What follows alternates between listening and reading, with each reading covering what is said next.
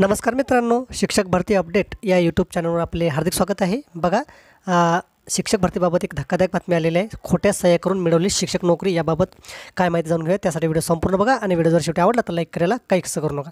तर चला व्हिडिओ सुरू करूया।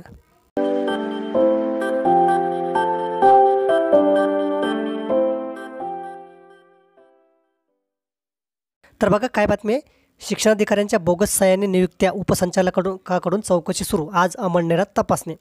तत्कालीन शिक्षणाधिकारी देविदास महाजन यांच्या बनावट स्वाक्षऱ्या करून नियुक्त्या केल्याप्रकरणी शिक्षण उपसंचालक नितीन बच्छाव यांनी चौकशी सुरू केली आहे। मंगळवारी जळगावात दाखल झालेल्या बच्छाव यांनी दिवसभर माध्यमिक विभागात कागदपत्राची तपासणी केली। ते पुढील 5 दिवस जिल्ह्यातच थांबून आहे।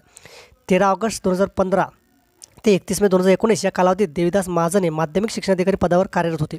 त्या काळात पाचोरा, अमळनेर व चाळीसगाव येथील काही शाळांमधील संस्थाचालकांनी बोगस संच मान्यता बनवून कर्मचाऱ्यांना नियुक्त्या दिल्या। त्यानंतर नाशिक विभागात शालांसाठी प्रस्ताव पाठवले। मात्र योगायोगाने महाजन यांची नाशिक येथेच बदली झाली असल्यामुळे महाजन यांना जळगाव जिल्ह्यातून आलेले शालांतसाठीचे प्रस्ताव पारित झाल्यानंतर त्यावर त्यांचा बनावट स्कॅन केलेली सही दिसून आली। नंतर त्यांनी नाशिक शिक्षण उपसंचालक यांच्याकडे महाजन यांची बनावट सही व बोगस नियुक्त्या प्रकरणी तक्रार केली। बच्छाव तसेच देविदास महाजन यांच्यासह पथक मंगळवारी सकाळी जिप शिक्षण विभागात धडकले।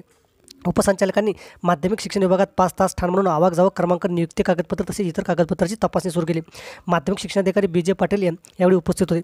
बुधवारी अमळनेरच्या शाळेची चौकशी होणार आहे। 2 कर्मचारी जिप शिक्षण विभागात थांबून कागदपत्राची पडताळणी करतील। आणि निश्चितच महत्त्वाची बातमी आहे की शिक्षणाधिकाऱ्यांच्या बोगस सह्याने सुद्धा आता नियुक्त्या व्हायला लागल्या आहेत। कशी होईल नवीन शिक्षक भरती? महत्त्वाचा व्हिडिओ आवडला असेल तर लाईक करा आणि शेअर करायला विसरू नका। धन्यवाद।